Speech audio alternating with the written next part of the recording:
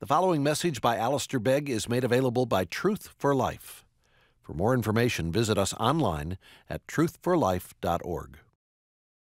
Can I invite you to take your Bibles and turn to the portion of Scripture that we read earlier?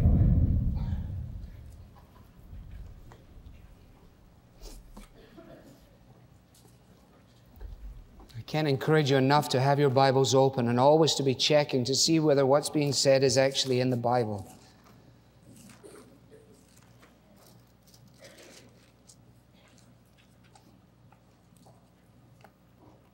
Father, before we turn to the word of the Lord, we turn to you, the Lord of the word, and acknowledge that without your help, we can do nothing as we ought. And so we pray that you would help in speaking and hearing, in understanding and in obeying. For Jesus' sake, amen. I have just two main headings this morning with three subpoints under each, but I want first of all to fly across the passage, as it were, at 35,000 feet and tell you what's here, so that if you get stumbled along the journey in some of the detail, you might be able to remember the overview. So with your eyes on the first 8 verses, and you might want just to follow down, let me summarize what's being said by Paul. Paul is urging prayer for all kinds of individuals, and specifically those in authority, with a view to civil peace in which godly living may flourish. The grounds for such prayer is that it is good and acceptable to God, and particularly so as we contemplate Him as the Savior who desires all sorts of people to be saved. That God would have all sorts of people to be saved is a necessary corollary to the truth of monotheism and of the provision of only one mediator, the man Christ Jesus, and of the extent of the provision of the mediator's ransom, which is for all sorts of people. Paul's own career in proclaiming the gospel to the Gentiles, not just to the Jews, beats out of the all, encompasses all sorts of people. Since all these things are true, people in every place should pray with a godliness in accord with the gospel. Can't even read my own writing there. That should be bears out. That Paul's own career in proclaiming the gospel to the Gentiles bears out that the all, which you find in verse 1, verse 4, and verse 6, encompasses all sorts of people. And since all these things are true, people in every place should pray with a godliness in accord with the gospel. Now, that's it. That's the whole thing right there. So we could have the benediction and go, but I can tell that that wasn't particularly impressive to many of you, and so there's probably good reason for me to pause for a moment or two and see if I can't work it out a little better than that.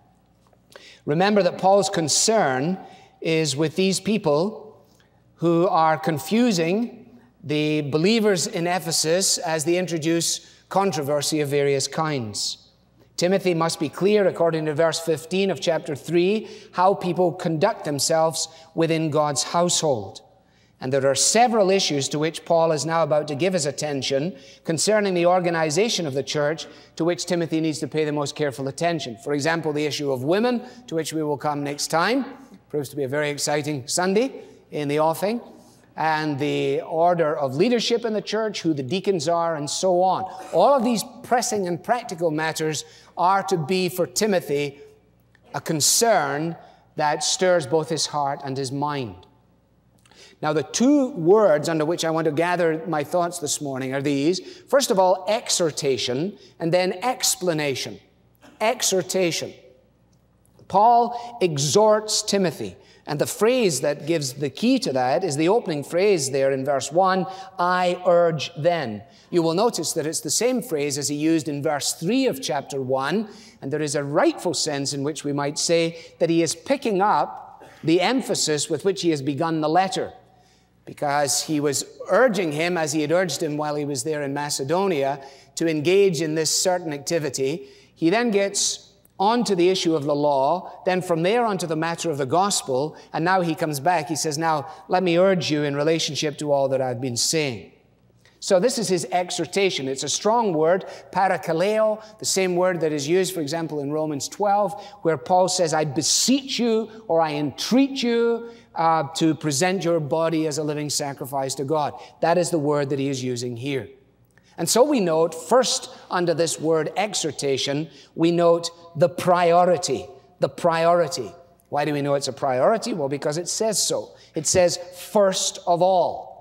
And when a mother says, now there are a number of things I want you to do, and the first one is these, the child knows this is a priority. Not necessarily sequentially, but in terms of emphasis. And it's probably not a reference to time here, but it is to the primacy of the importance of praying in this particular way. He uses 4 words that are virtually synonymous with one another, but they're important. Requests, he says, the cries of those who recognize their need and the needs of others. Prayers, which is a generic word for any humble entreaty by which a man or a woman would approach God with their needs. Intercession, the kind of prayer that emerges from a sense of identification with these very needs of others. And then thanksgiving, which interestingly is the one aspect of prayer which we will still engage in when we get to heaven. When we get to heaven, there will be no more need for prayers and requests and intercession because we will see and be known even as we are seen and known, but there still will be plenty of scope for Eucharistos, for thanksgiving. Now, says Paul, I want you to make sure, I urge you, that as a primary emphasis in your ministry, as a priority, that this kind of prayer will be being made. Now that's so far so good till you come to the final 2 words in verse 1. This would be the staggering dimension that would hit not only Timothy, but also the other readers. For whom are the believers to pray in this way? Answer, for everyone. For everyone. Now again, remember that the background to this is that there are certain men, to whom he refers in verse 3 of chapter 1, who have tied themselves in genealogical knots, and they have sought to tie other people up with them in the same intricacies. They have concerns about the law, which are misguided. They are in error in relationship to the approach that they bring to bear upon this issue of the gospel, and more than anything else, they are insisting upon the exclusiveness of the gospel. And therefore, they would have been prepared to say, yes, we must issue requests and prayers and intercessions and thanksgiving, but we only do it for our inner circle. We're only going to pray for the people that we think is right to pray for. And we know who they are because of our particular genealogical charts, etc. Therefore, our prayers are focused in this exclusive way. So Paul writes, and he says, Timothy, it is a matter of primary importance that you understand and teach that we are to pray for all people, not simply those who belong to our domain, but that the heart of God is way beyond that, and if we are to have the heart of God for His creatures, then we must go beyond our own particularities. And he illustrates what he's saying. He says, let me give you a couple of groups, for example. Thanksgiving and prayer should be made for everyone. For example, he says, for kings and for those in authority. It's interesting why he would mention kings and those in authority, is it not? If you think about it for a moment or two, perhaps you would conclude, as did I, that it is for these people, these are the kind of people that we are most tempted to despise, to reject, to dismiss, and to abandon.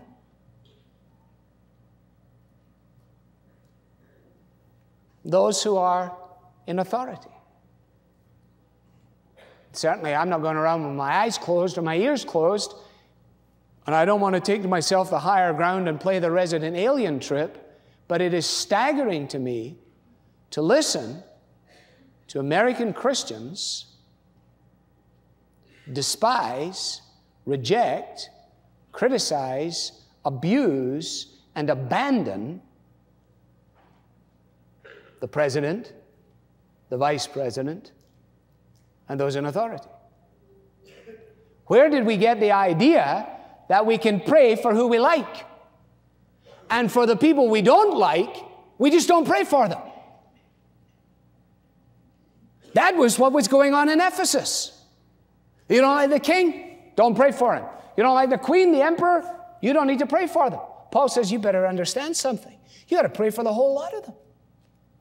You might not like Prince Charles. Neither may I. Pray for him. Now, you see, this is in direct accord with the ministry to which Paul himself had been called. If you go back to Acts 9 at your leisure, you will discover that when Paul was set apart to the ministry of the gospel, he was told that he would bear the name of Christ before kings and before the Gentiles, which is a most unlikely thing for this little Jewish man to do. You may anticipate that he would go to the Jews because he liked Jews, but he hated these Gentiles, and he particularly hated the ones who named the name of Christ. Now he's been arrested by the risen Christ, and he's given a job, and he says, this is who I want you to go to. I want you to go to the Gentiles. The Gentiles. I don't like Gentiles.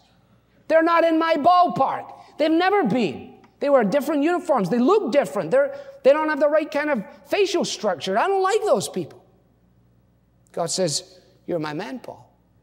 Now, Paul says, listen, let me tell you, don't draw your circle too tight. Pray for these people. Now, I don't have time to work this out this morning in terms of the Christian in relationship to the state. And you know me well enough to know that I think that we have got this, by and large, in evangelical America, completely by the wrong end of the stick. And everybody, everywhere I go, has me bend over so they can kick the seat in my pants for ever saying so. But that's okay. I'm well used to it now. But listen here. Romans 13, verse 1. Everyone must submit himself to the governing authorities.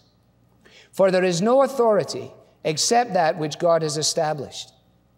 The authorities that exist have been established by God. Consequently, he who rebels against the authority is rebelling against what God has instituted, and those who do so will bring judgment on themselves. I don't think we've thought this out.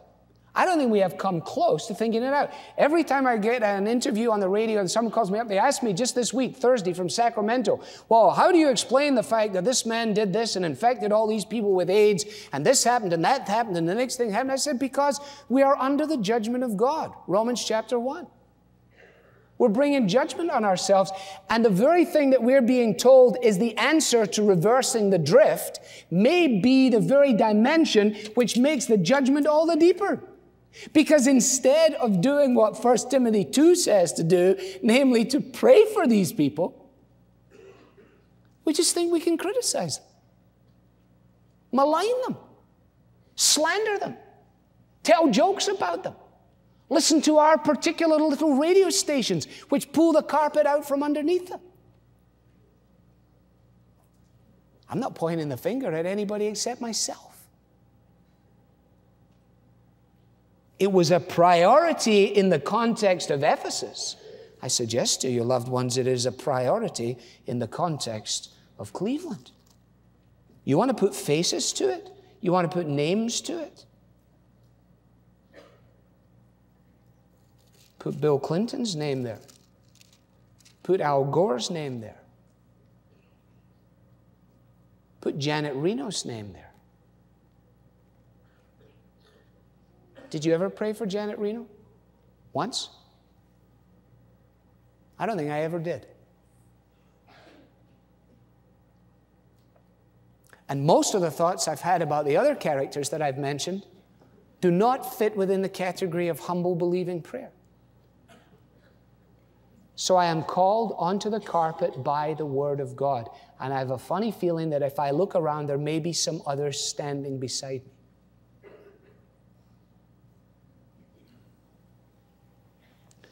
So the exhortation is to face the priority.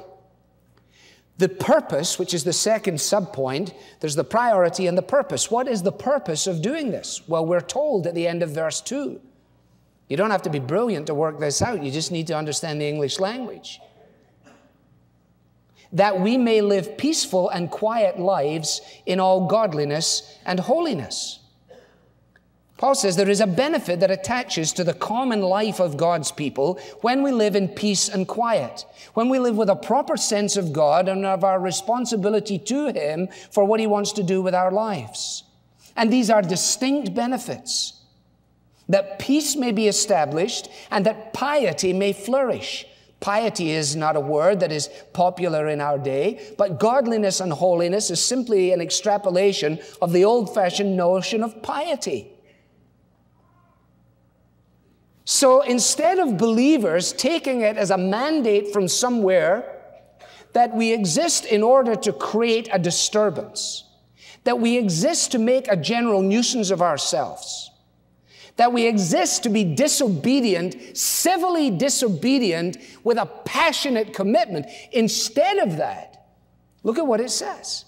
I actually want you, he says, to be involved in praying, so that as a result of praying, and of course we've never seen the result of our praying, because we've never really done this, so that as a result of praying, there may be the experience of peace, and in that arena of peace, there may flourish the establishment of godliness and holiness and the practical expressions of the same. Now, where are we in relationship to this? Paul says in 2 Corinthians 3, we live in the world. He says we don't wage war as the world does. The weapons we fight with are not the weapons of the world. On the contrary, they have divine power to demolish strongholds. What is this? It is prayer and the preaching of the Word of God. That's why he urges Timothy in the way that he does. That's why he's going to say in his second letter, preach the Word of God in season and out of season. People say, oh, you don't think that preaching the Word of God makes a difference, do you? You don't think that somewhere away in a back room in the corner of some building, that people crying to God in prayer for the president and for kings and for authorities is going to make a difference? Absolutely we do. Why? Because God's Word says it does. Do you think the Berlin Wall came down as a result of Ronald Reagan's ingenuity? The Berlin Wall came down as a result of the prayers of the people of God crying out to Him. He may have used Reagan, Thatcher, and some of the others. God sets them up. God brings them down. And in answer to prayer. You see, we're pointing over here, this is the reason we're in chaos, this is the reason we're in confusion, this is the reason for this and those bad people and this bad and everything else. And we're staring the Bible straight in the face. It says, I urge you as a priority to get down on your knees and pray for these people. I am so much up on my feet talking about them that I don't have time to get down on my knees and pray for them. We have yet to see what genuine believing prayer will do. And I'm not talking about the World Day of Prayer, where you go down on public square and one guy chants to an Indian god and another guy chants to a Buddhist god and somebody else chants to something else. Forget that nonsense. We'll come to that later on. There is only one way to pray. There is only one God to whom we can pray. And there is only one way of access to that one God. We're about to see that. So you can't say that prayer is whatever you want it to be, speaking to whoever you want to talk to, and getting whatever your little mind desires. And to speak like that, of course, people say, oh, you're just as bad as that lady in the plain dealer said you were.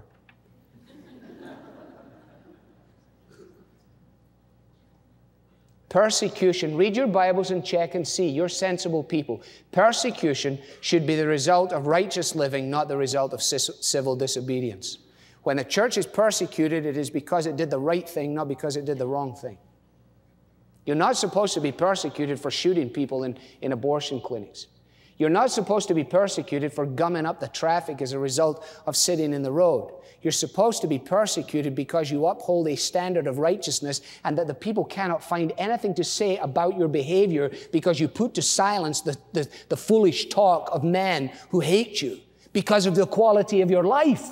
And what they hate is purity. What they hate is obedience. What they hate is clarity. What they hate is loving your wife passionately, that kind of thing. The reason many people hate us is because we're hateful. The reason they don't want to talk to us is because I don't want to talk to half of these people. Why would you ever talk to that person? Ugly-looking, angry, cantankerous rascal standing there with a big sign to explain the compassionate love of God for those who don't feel the same way that they feel. It doesn't work. You can't have a gun in the one hand, a Bible in the other hand. It's total hypocrisy. So the exhortation has a priority. Pray for these people. The priority has a purpose so that you might be able to live in peace, and in the experience of peace so that piety may flourish. And who are the personnel that are to lead this charge? Allow your eye to go forward to verse 8. Men are given the responsibility of leading the prayers. I want men everywhere to lift up holy hands. The word for men here does not mean people. He's not saying, I want people to do this. He said, I want men to do this. In the same way that in verse 9, he says, I want women. He doesn't mean people. He means women. So he's very, very clear about what he wants men to do and what he wants women to do. Remember we said at the very beginning that the authority of Paul was the authority of Jesus, that you cannot say, well, I like the words of Jesus, but I don't like the words of Paul. You can't say, well, I accept what Jesus said, but I don't accept what Paul said. Because the authority of Paul is the authority of the risen Christ given to his apostles, and given in Scripture, it carries the same authority. So here's the deal. Who has the responsibility of leading the people in these prayers? The men do. Now, this would be no surprise to the folks who had come from the synagogue. They understood it perfectly. But some of them and others would have wondered whether Paul's emancipation, that is his spiritual emancipation of women, might have implied some kind of change in their position in public worship. I'm referring to Galatians 3:28. That is neither Jew nor Greek, slave nor free, male nor female, for you are all one in Christ Jesus. In other words, says Paul, a man or a woman comes to faith in the Lord Jesus in the exact same way. It is the same grace that is poured out on one as is poured out on the other. It is the same welcome that is given to the one as to the other. The son becomes a son of God. The man becomes a son. The lady becomes a daughter. There is equal standing. There is equal access. There is equal privilege. There is no inferiority within the framework of the experience of salvation. Okay, so the people say, well, in light of that, does that mean that anybody can do anything in the church? No, says Paul, I'm glad you asked. Because in the same way that equality of standing in grace before God does not invert the role relationships within the family and remove the husband's position of leadership or remove the woman's position in submission, in the same way within the church. So the men, he says, are to take the lead. The presence of women is assumed. He's going to address it in verse 9 and following. But in terms of the expression of public worship, probably the key illustration, and this will not be liked by all, is that of Hannah, who in 1 Samuel 1:13, it says of her, she spoke in her heart, only her lips moved, but her voice was not heard. Now, throughout the summer, I've been gone from here. I've gone to all different churches. With frequency, I have sat down in the church. The first person on the feet is a lady, nice lady. She's now the leader. She's telling what's going on. Next person's up, does the prayers, is a lady. The offering is a lady. The preacher is a lady. Nice ladies. Shouldn't be there. Shouldn't be there. Who says? God's Word says. Now, if we want simply to capitulate to the spirit of the age, then anything goes. But he says, I want these men to have hands that are representative of purity, because who can ascend the hill of the Lord and who can stand in his holy place? But only he who has clean hands and a pure heart. So the hands are expressive of the heart that is pure. And we don't make this as a standard approach in prayer. As a result of discovering this, then all of a sudden everybody that stands up is supposed to hold their hands up and do this. No. This is only one of the postures of prayer. It legitimizes the fact that if you want to stand and pray like this, that's fine. But you don't have to.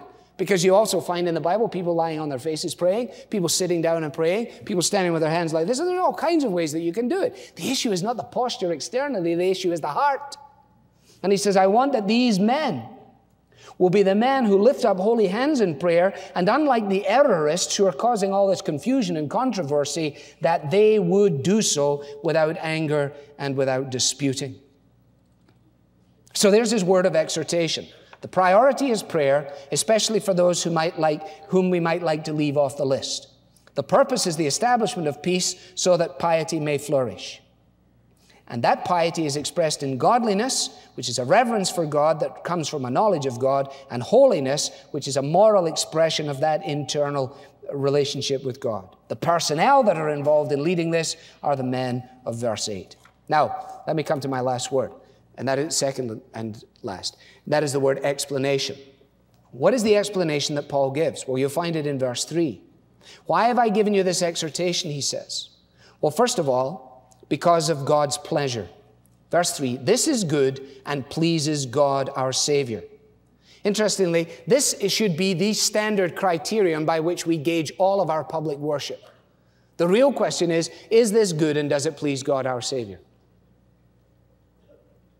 Not does this please me or please him or please the next person, but is this good and pleases God our Savior? He said, let me tell you, this is good and pleases God our Savior. Because, he says, there is point in praying on behalf of all men to one whose nature it is to save. That's what he's saying there in verse 3. Rather than falling into the trap of thinking that it's just our own little group, Paul says, I want you to understand that this God, our Savior, wants all men to be saved and to come to a knowledge of the truth. And he comes back to this in verse 6 when he talks about what Jesus has done. Now, loved ones, I just need to say quickly in passing that the great temptation here is to use these verses for a big excursus on the merits and demerits of your particular systematic theology, particularly any predilections that you have towards Calvinism and Reformed theology. And you can stay up for 3 nights in a row arguing back and forward about these issues. And I'll tell you how to avoid it. And that is, remember that you need a big T and a small f. You need a big T and a small f. F stands for framework. T stands for text. All of us have some kind of framework with which we come to the Bible. We have to have some kind of system of theology.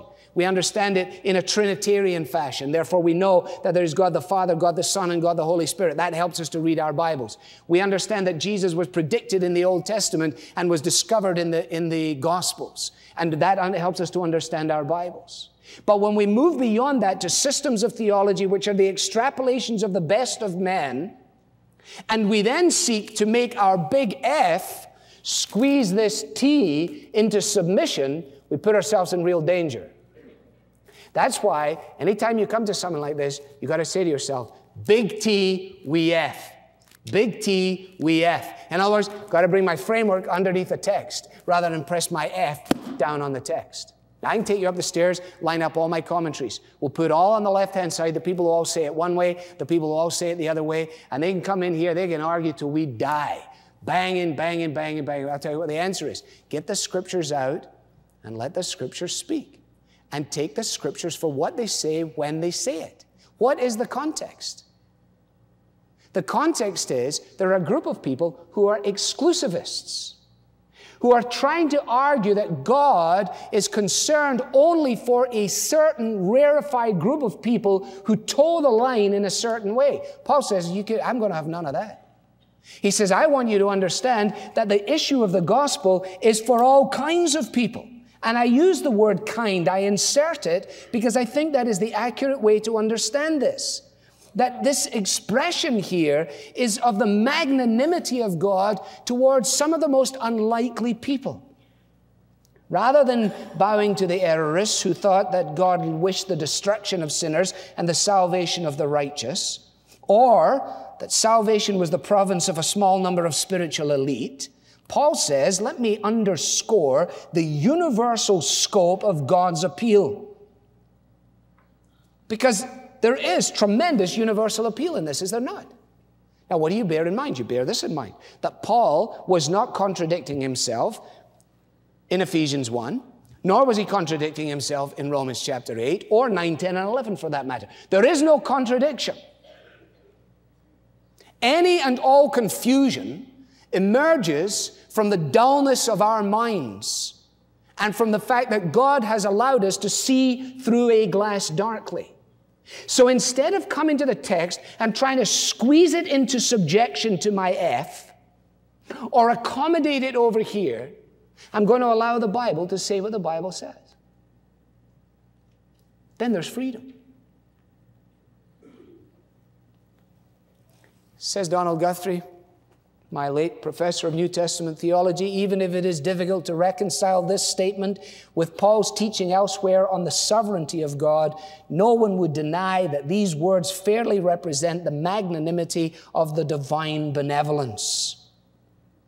That God would have all men to be saved is shown, as we shall see, by his provision of a ransom that is sufficient for all men. Look at verse 6. He gave himself as a ransom for all men. So, says Wilson, the church must never hug the gospel to itself, but must always seek to fulfill its commission to preach the good news to every creature. To every creature. Ezekiel 33:11. God desires not the death and destruction of any, but the welfare and salvation of all. He desires that. Has he decreed that? Clearly not. Because if he had decreed the salvation of all would be saved. But not all are saved. Therefore, there is a distinction between what he desires and what he decrees. How can that possibly be? I do not know, but I know that it is. And therefore I put my hand over my mouth instead of trying to squeeze the Word of God into my framework. And I rise on the highest pinnacle of the earth and I proclaim the gospel to everyone who has ears to hear. And I know that God will redeem those whom he has purposed to save. And I know that the magnanimity of his love extends to the whole world. And I do not yet understand how those two things, the secretive and the decorative will of God, coalesce. But that's his problem. And it's not a problem for him. It's not my concern. I listen to some of you guys out there, hyper-reformed boys, you're concerned if you preach the gospel to the wrong person might get saved. So you don't want to preach it to, well, wait a minute, I don't think you should have been getting saved. I'm not sure you're in the group. What do you mean in the group? If you breathe, you're in the group. If you have ears to hear, you're in the group. And if you choose not to respond, it's your own fault, not God's. Now there is an antithesis. Christ himself before Jerusalem. Oh, Jerusalem, Jerusalem, thou who stonest the prophets. How often would I have gathered you as a hen gathers her chicks, but you would not come.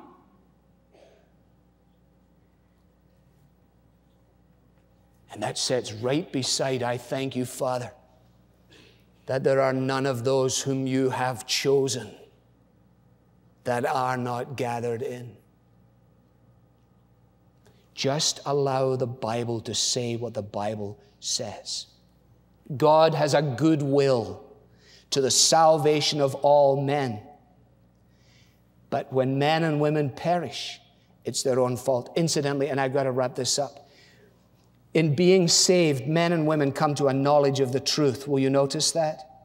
They come to a knowledge of the truth. He wants all men to be saved and to come to a knowledge of the truth, not a knowledge of truth, some kind of truth. When we come tonight to deal with the matter of communion, I'm going to tackle this in part and in passing. Can a person be truly brought to faith in Jesus Christ and then be led to a knowledge of the truth and on the one hand believe that the sacrifice of the Mass continues to sacrifice literally Christ, and another person says, oh no, that cannot possibly be? Where is the truth? And if God in saving brings to a knowledge of the truth, then we anticipate that people will be brought to the same place. Now, that's why God's pleasure is made clear and his provision is made plain. In verse 6, he gave himself as a ransom for all men. Who did? The one God. You mean there is only one God? Yes, there is. And there is only one mediator between man and God. Not an angel, not an avatar, not a special lady. There is one mediator between God and man, the man Christ Jesus. For it is only man who is able to represent man to God. It is only God who can bring God to man. The only person who could ever bridge the gap between a holy God and sinful man is none other than the Lord Jesus himself. And the way in which this has been accomplished is by the paying of a price, the giving of a ransom, the offering of a substitution. And God has done this in its proper time. You can think about that in relation to Romans 5:12, 1 Corinthians 15:21, and so on. God at the right time has provided this. And Jesus himself said, the Son of Man didn't come to be served, but to serve and to give his life as a ransom for many. So, since the work of Christ is sufficient for all, the appeal of the gospel is universal. Since the work of Christ is sufficient for all, the appeal of the gospel is universal. This is the cliche that I've always learned, that the mediatorial work of Christ is sufficient for all and efficient for the elect. It is sufficient for all and efficient for the elect. Says my good friend MacArthur, because Christ's expiation of sin is indivisible, inexhaustible, and sufficient to cover the guilt of all the sins that will ever be committed, God can clearly offer it to all. Yet only the elect will respond and be saved according to his eternal purpose. But since we don't know who the elect are, that is none of our business. And the offer of the gospel, the universal appeal of the gospel is just that. Come unto me and be saved, all ye ends of the earth. And don't you let anybody limit the appeal of the gospel by some big F that they keep producing from the flyleaf of their Bible.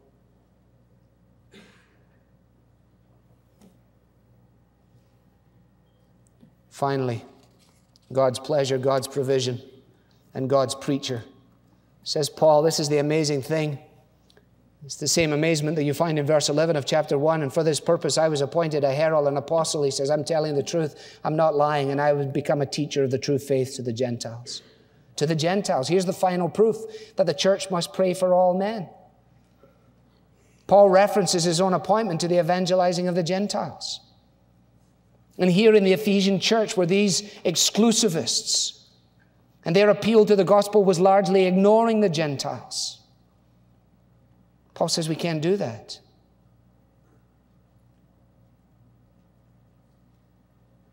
He says, I urge that prayers be offered for everyone. Why?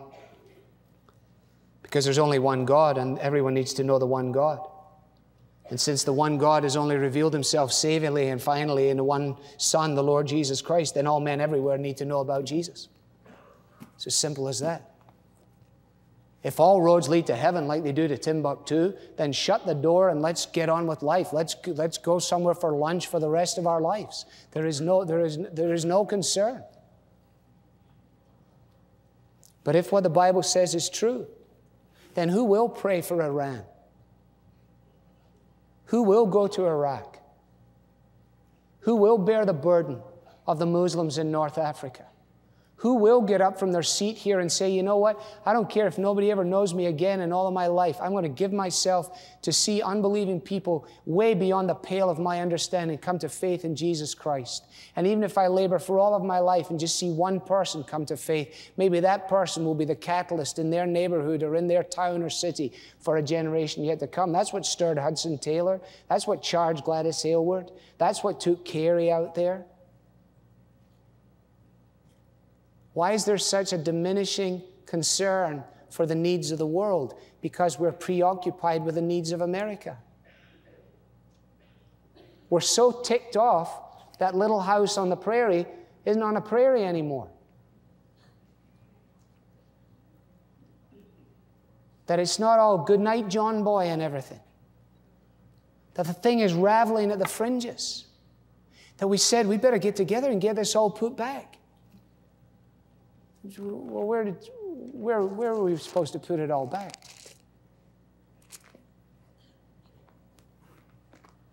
See, do you know what the problem is in my heart? I'm a Jonah. You can call me Jonah. Remember Jonah? God says, go to Nineveh. He says, I fancy Tarshish. Goes to Tarshish, gets thrown out of the boat, lands up in the belly of the fish. In the belly of the fish does one of the best prayers you've ever heard from a man in your life. Hardly surprising. Which could be summarized in a phrase, "Oh God, get me out." God gets him out and says, okay, let's start back on plan A, which is Nineveh. He goes to Nineveh, he does what God says, and the people in Nineveh repent in sackcloth and ashes, and they turn to the living God. And he goes over in a corner and he's ticked off. Why is he ticked off? Because the people, the foreigners, the people that he didn't like, that he didn't care about, got converted. He wanted a God who was compassionate enough to save him, but not a God who was compassionate enough to save people that he didn't have on his list.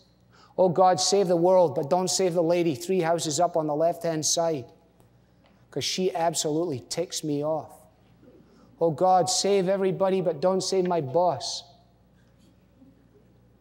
God, I know we do it all the time. Save the leaders, Lord, but not Bill Clinton. Save people, Lord, but not...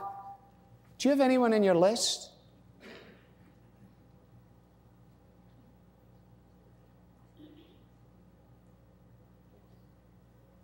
The history of the church is dreadful on this stuff. Whether it's the southern states in the time of slavery, whether it's South Africa pre-apartheid, whatever it is. The dreadful temptation to miss the point that God desires that the gospel would be universal in its appeal, so that the medicine would be offered to all.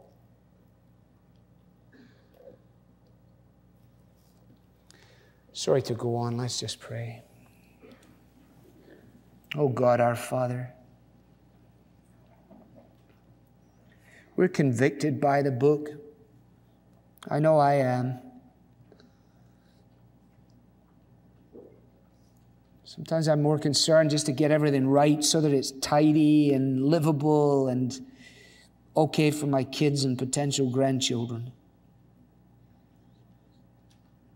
I think about Peter being martyred upside down, Paul with his head chopped off, the apostles beaten from pillar to post, homosexual Roman emperors, prostitutes coming out of the church and roaming the streets at night, the temple of Diana, hell on earth. And I'm struck that Paul just continued to do what he urged Timothy to do, to proclaim the news that Jesus Christ is the only Savior for sin. Lord, I pray that you would keep us here at the point of simplicity and profundity as it relates to the issues of the gospel. Save us from pride, from wrongful exclusivism. Help us to put people back on our list that we've taken off. Stir our hearts for the needs of our world, we pray. And may grace and mercy and peace from Father, Son, and Holy Spirit, the triune God, be the abiding portion of all who believe, today and forevermore. Amen. This message was brought to you from Truth for Life, where the learning is for living. To learn more about Truth for Life with Alistair Begg, visit us online at truthforlife.org.